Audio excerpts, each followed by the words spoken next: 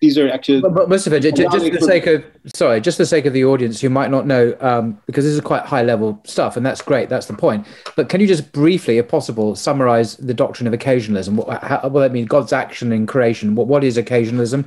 Just in case people aren't familiar with it. Sure. I mean, first of all, in classical Islam, both the Mu'tazila and the philosophers accepted natural causation, right? I mean, there's a sound here. I hit the pen with the other part of it, and sound comes up because there's natural causation between them. Or when you push an object, the billiards, you push the ball, and so cause and effect.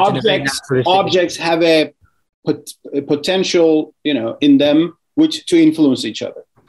That's generally how most people perceive the world. But the Asharite theology had a different view. They said, no, God, they don't have an effect like this. God recreates the world at every instant. Right.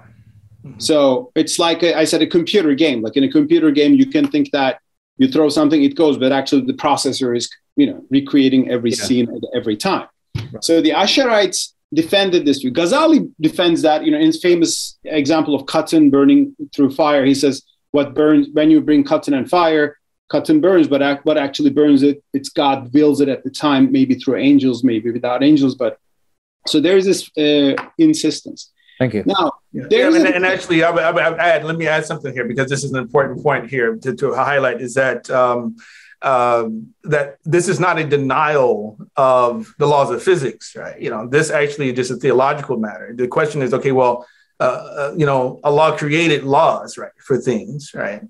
However, the creator, the one actually who brings things into existence, right, is the creator himself. Why do we say that? Because of what we understand from the Quran, or what we understand from the Sunnah, right? Not, just something independent of that, So in other words, their position was that there are certain demands that are placed upon us, as Muslims, when we read the scripture itself, the things we're expected to embrace, but believing that Allah subhanahu wa ta'ala creates things at every moment itself doesn't lead to fatalism. It doesn't lead to this idea that the human being no longer has will, or doesn't lead to this idea that responsibility has been sort of just undermined, right, as a result of that. It's simply saying, okay, well, I'm supposed to believe that Allah subhanahu wa ta'ala, he himself is in control of those things, right? But I'm held responsible for my choices, et cetera, right? And so